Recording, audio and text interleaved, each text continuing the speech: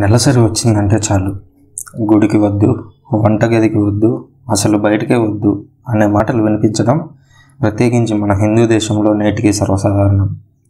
ఈ నేపథ్యంలో ఋతుస్రావంలో ఉన్న మహిళలు చర్చికి వెళ్ళొచ్చా లేదా అనే ప్రశ్న వారిని వేధిస్తూ ఉంటుంది. ఋతుస్రావ సమయంలో అధికంగా రక్తం కోల్పోయే ఓ మహిళ స్వయాన క్రీస్తునే తాకి స్వస్థత పొందిన విషయం మనకు తెలియందేమీ కాదు. ఆ మహిళ విశ్వాసాన్ని క్రీస్తు మెచ్చుకున్నారు. ఆమె చేసిన పనిని 2000 ఏళ్ల క్రితమే సువార్థికులు తమ గ్రంథాల్లో రాశారు.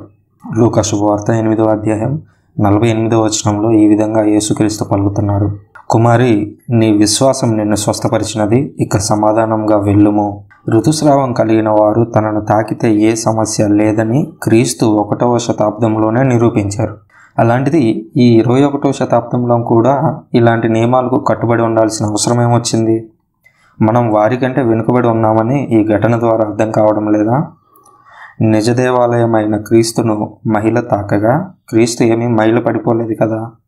అన్నింటికి మించి క్రైస్తవంలో మహిళ అంటూ వంటి పదాలే లేవు, ఉండవు, ఉండబోవు. అసలు ఈ ఋతుస్రావం ఎందుకు?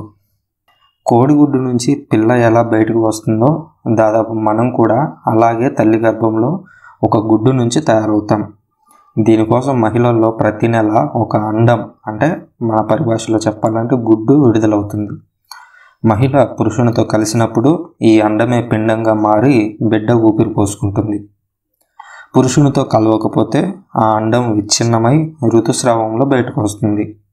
ఈ క్రమంలో స్త్రీ ప్రత్యుత్పత్తి అవయవాల్లో జరిగే సంకోచ వ్యాకోచాల వల్ల కొంత మొత్తంలో రక్తం కూడా విచ్ఛిన్నమైనటువంటి అండంతో కలిసి బయటకు వస్తుంది. దీన్నే ఋతుస్రావం అంటారు. ఇదంతా చెప్పడానికి కారణం మన పుట్టుకకే మూలం ఈ ఋతుస్రావం. మన తల్లి నుంచి మనం పై విధంగానే జన్మించాము. అలాంటి పుట్టుకకే మూలమైన మన తల్లి, అక్క, చెల్లి, భార్యకు ఋతుస్రావం పేరుతో నియమాలు పెట్టడం ఎంతవరకు సమంజసం? అయితే ఎప్పటి నుంచో వస్తున్న ఆచారాలను పాటించాలా? పూర్వులు చెప్పిన ఆచారాలు దీనికి కారణమని కొందరు చెబుతుంటారు. అయితే ఆ ఆచారం వెనుక ఉన్నటువంటి కారణాన్ని తెలుసుకోవాలి. గతంలో ఇప్పుడు ఉన్నట్లుగా నెలసరి సమయంలో ఉపయోగించే ప్యాడ్ల వంటి సులువైనటువంటి సదుపాయాలు లేవు. దీంతో అప్పట్లో ఇంటికే పరిమితం చేశారు. అప్పుడు అది తప్పదు, కానీ ఇప్పుడు అవసరం లేదు. మహిళలు తమకై తాము నీరసంగా ఉన్నామని భావిస్తే తప్ప ఇలాంటి నియమాలు ఏమీ పాటించాల్సిన అవసరం లేదు.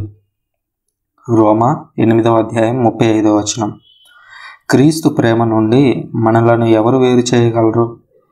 బాధ కానీ, కష్టము కానీ, హింస కానీ, క్షామము కానీ, వస్త్రహీనత కానీ, ప్రమాదము కానీ, యుద్ధము కానీ, మరణము కానీ అట్లు చేయగలదా? అంటే క్రీస్తు ప్రేమ నుంచి మనల్ని మరణమే వేరు చేయలేనప్పుడు శరీరంలో జరిగే ఒక సహజ క్రియ మనల్ని దేవుని నుంచి దూరం చేస్తుందా? కాబట్టి ఋతుస్రావ సమయంలో చర్చికి వెళ్ళడానికి కానీ, వంట చేయడానికి కానీ, మరేదైనా పని చేయడానికి ఏమాత్రం జంకకండి. దేవునికి మాత్రం ఆ విషయం తెలీదా? ఆయన అర్థం చేసుకోలేడా? ఇక్కడ పురుషులు అర్థం చేసుకోవాల్సిన విషయం ఒకటి ఉంది.